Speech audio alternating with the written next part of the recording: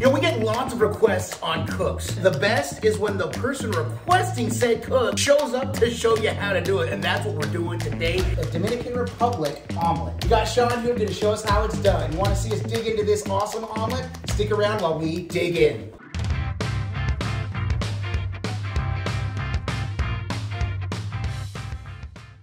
Hey, welcome back. I'm Adam. I'm Brett. And I'm Sean. And we are the WALTWINS. And I'm Sean.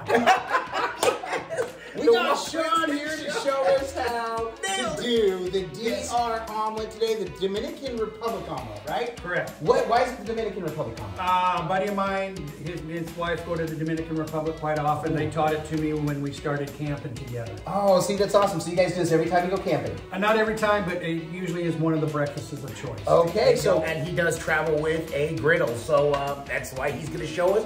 In fact, you know what? He's gloved up. I have gloves to glove up, but I don't need to because Sean's going to do the cook. In other words, he's more of a have griddle, will cook type of guy, traveling dude. Exactly right. But like we said, we love getting to actually have people come and not only give us recommendations, but come all the way from Minnesota. They say pop up there. We do call it pop. Yep. But we do love it. Don't you know? Did you say don't you know? Hey. Hey. Yeah, Our friends from up north, I love it. How's the weather?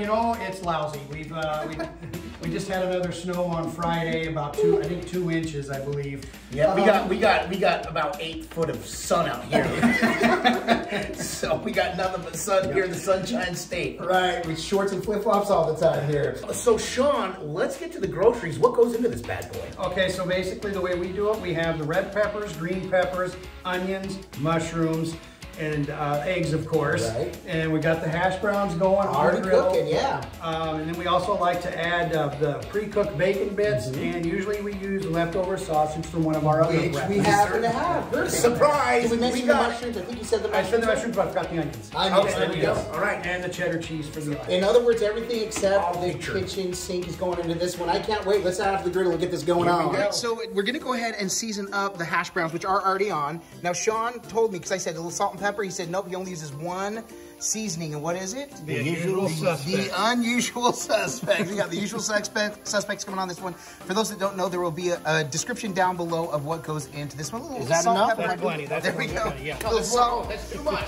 Salt, pepper, garlic powder, onion powder, and what we call accent. Well, we call it accent because that's what it's called. And adobo. Yep, that's right. So, but that makes up the usual suspects and is our favorite seasoning. But these are going to take a good, probably another 5 to 7 minutes before we flip them. So we'll let this cook out, and then we'll get to the next phase. Are we doing this right, Sean? Doing it right. So far, yes. Just kind of. So Sean is just going to go ahead and toss these. We're used to browning up one side, then flipping a little and getting the other. But man, you know what the fun thing about being a griddle cook is? A griddle cook is an active cook, and this is going to be in action. So we'll do this, we'll let Sean toss these around for a little bit, and we'll come back when they are browning up. Get to the next phase.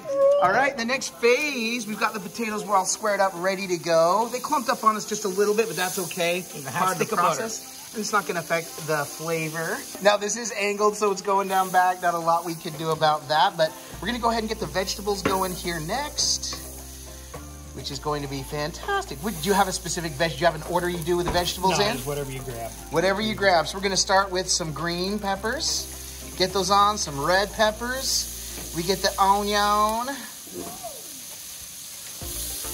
Nice. Look at how pretty that pop of color. Ooh, doggy. And get some of the mushrooms going in.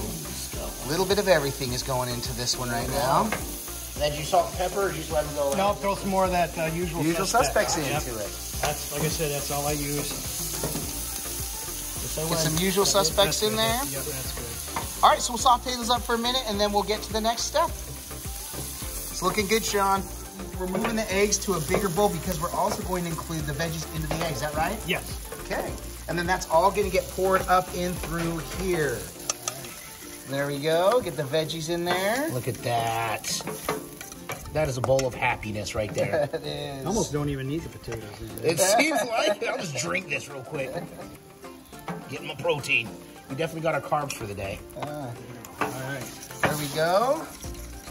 And now pour it over? You want to do it? No, this is where you usually wind up with 2 people anyway. Okay. Because because normally my buddy will be pouring them in, and I'm just standing Holding back that here. cage for the eggs. There you go. Okay, so we're I'll gonna just go try right to over the pour it. middle. Yep, just go right over the middle, and Wow. There you go. Oh, it is coming out the back a little bit. Just a squash. A skosh. Squash. Pour some maybe up towards the front, Brett. One more pass up here. There you go. There you go. There you go. Okay. How we doing? we're doing just fine. Look at that. All right. Oh man, that looks good enough to eat. Good call, Adam. That is a beautiful mess. That's what we call in the biz a hot mess. In all the right ways. Oh, and cheese or no? You know, the cheese, I think what we got to do now is we got Let it cook through. Oh, is this where you start to divide gotta it? throw the sausage in there. We forgot to put Oh, the- yeah, and the bacon, yeah. Bacon, yeah. Okay, here comes the sausage, as Adam likes to call it in the biz. Sausage to that. Okay, there you go. And then Bacon. bacon. This is a massive omelet. Omelette, as in omelette myself. Go ahead and enjoy all of it. Omelette. There you go. We don't need all that, right? Yeah, we do. The more bacon, the better. Oh, that's right, because you divide it up. Yep. We divide it up and conquer it up. Yeah, it needs to cook a little bit more like the eggs go. And then I was going to cut it, and then we flip each one. Oh, okay. There you go. Then you flip it back over, put the cheese on. There you Yes, go. sir. There you go. All right. So we're gonna let this cook just a little bit, and then we'll divide them, flip them, and cheese them up. So now we're gonna cut these up, divide these, and we're gonna flip them a little bit. Perfect, just enough for 3 people. Just barely good, just enough for 3 of us. Just good. This definitely is serving size 3. Good. There we go. Okay, now flip them so that the egg's on the top. All right, so now we're gonna flip. Nice. Oh, look at that GBD, baby. That's what we call GBD in the business, golden brown delicious. Look at that. I'm still debating on which one I want. I call dibs on first choice. I'm just kidding. You're going to get what you get. Man. So this will help finish cooking it, is that right? Yeah, and then we'll just flip it finish back the and get egg, the flip cheese it on. back on. Put the cheese on. Okay, There we go. So we'll give that about a minute and then we'll flip it back. All right, and we're gonna flip them back. Flippity-doo-dah. Oh, that's beautiful. You know what that needs on there, Brett? Cheese. All right, so Brett's gonna flip it. At this point, we can probably turn the heat off, right? Because Sure. we're just melting the cheese. That's all we gotta do. Oh. And would you look at that? Look at that. Sean is putting the precise, exact amount of cheese as an expert would. What do you think, Jim? Looking good? Good. All right. I wish I had eaten breakfast. So we'll let that steam off there. And action. And ladies and gentlemen, There they are. there's the omelets. And gentlemen, it's time to plate them up and eat them up. There won't be any B-roll because B-roll unnecessary for this one. Well, there they are. In all their glory. Their glory. Look at that. I gotta say, I'm super excited to dig into this one. That was a lot of fun. Now, we just pulled these off the griddle, so they're probably gonna burn our face off. If we take a bite right now, is that how it goes though? I think we say it's kind of like molten lava. All right, yeah, so we'll hold on for a second. So Sean recommended that we use the usual suspects for this. This is our own personal packaging. We are planning on hopefully getting this packaged and out for availability, but Sean, just want to let you know, this is yours. We packaged that for you. It's all brand new. It's got a seal top and everything. So Yes, your own take that official, home. the usual suspects, or as you call them, the unusual The suspects. unusual suspects, exactly. Just which we are. We're a little unusual. Yeah, we're very unusual. But Brett, like we say, and Sean, like we say, this can look amazing. It looks amazing. Sean, does it look amazing? It looks amazing. Like we say, Yep. it can smell amazing. Can I get a smell? Yeah. Smell yeah. Nailed it. But if this doesn't taste amazing, then this was all for naught. As you guys are waiting for me because I can't get it. All right, all right, all right. Cheers, gentlemen. I'll leave to that, my brothers. Oh, oh yeah. Listen. I'm gonna have one more bite. As Brett calls it, the Dr. Omelet, the DR, Dominican Republic omelet. It's Gills. Is there really another way to do an omelet? No, there's not. Does this taste like it normally does? It does. Do we nail it? Nailed it. Well, you cooked it. Oh. Thank you, Joe. Man, that's a good omelet. I was just gonna say, we were taking credit for it. You did the cook. Yeah.